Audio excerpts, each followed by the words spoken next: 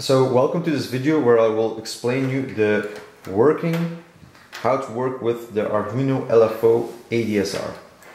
So what I've got here is basically a simple synthesizer. It's got a control voltage MIDI module which uses the MIDI signal that comes from my keyboard here and converts it to a control voltage that drives those two oscillators. Those will generate a tone. These get mixed together. I have a delay module and I have a filter module, and eventually everything ends up at this speaker which produces the sound. So my keyboard that I have here I will only use to generate MIDI signals. So it's a very nice keyboard, but I will only use the actual keyboard part of it to generate MIDI notes that get sent through this cable to the MIDI module of LittleBits, and that will generate control voltages that will generate tones. So how does this sound right now? I will turn the delay off and set the filter completely open, and then we have this.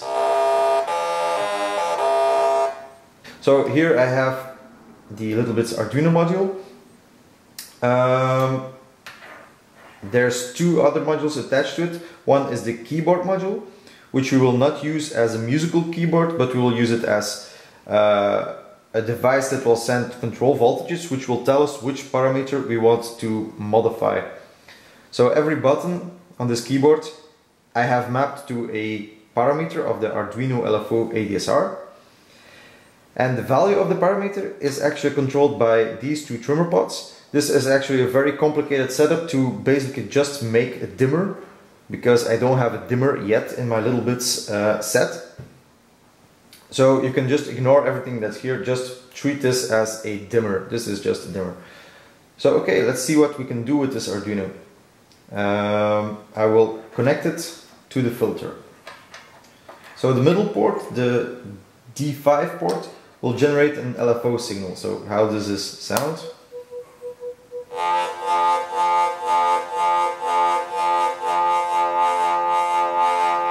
You can hear that the filter is being opened and closed according to the LFO signal that is being sent to the filter. So now what can we do? What parameters can we modify? Well, first of all, we have the rate control. If we press this button here, I'll put the keyboard on hold so it's continuously sending signals. We can adjust the rate of the LFO. I will enable my keyboard to send a continuous note that we can easily hear what is happening. So now I can control the rate, put it really slow.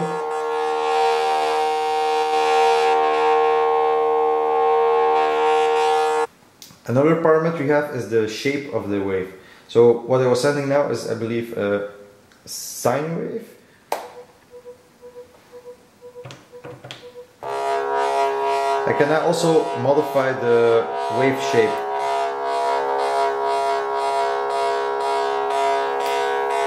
So this is a saw wave actually, so it rises very fast and then drops slowly. You can also make the inverse waveform.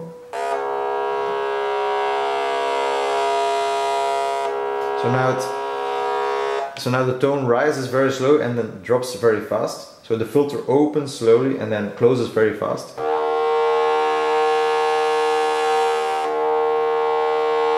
Or I can make a triangular wave.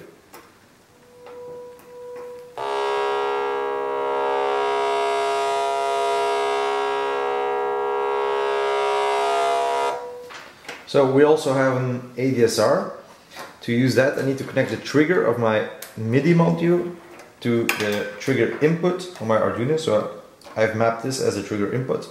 I will set all the attack, decay and release to medium values and set the sustain to 0. So then I get this.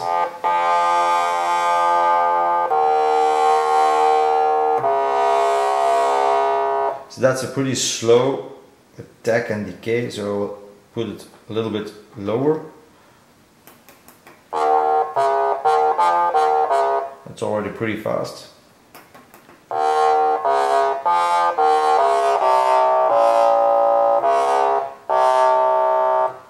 I can also set the sustain, for example, to a medium value. Then the filter stays open a little bit. Now if I want to hear the release part of the signal, I have to add in some delay, because otherwise there's no sound, so there's nothing to hear. So I'll put the release to a medium value. Increase the peak a little bit to make it more obvious.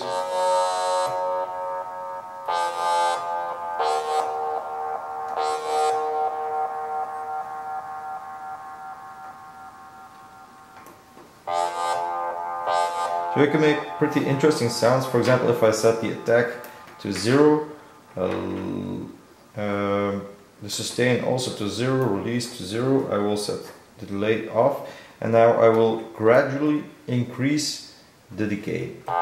So first my filter stays closed because there's no attack and no decay. Now I will increase the decay little by little.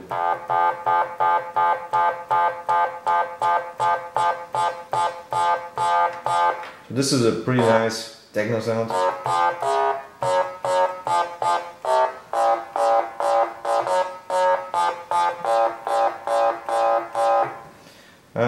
What else can we do? I can invert the envelope. I think this is this button. I think this is this button. Set it to a high value. Oh no, that's to repeat. So I can also set the ADSR to repeat. I just enabled that function. So then basically it generates a triangle wave, which you can set the attack and release time using the ADSR parameters. I will turn this off now. I will now enable the invert function. So now instead of opening and closing, it stays open and it closes for a short time. I will increase the attack and decay to make that more obvious. Even more obvious. Change the filter a bit.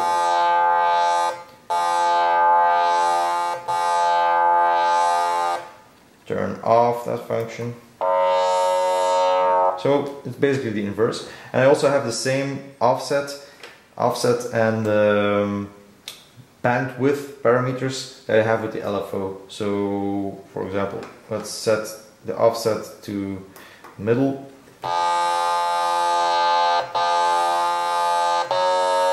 So then the filter will open and close over a more limited range. Change the bandwidth.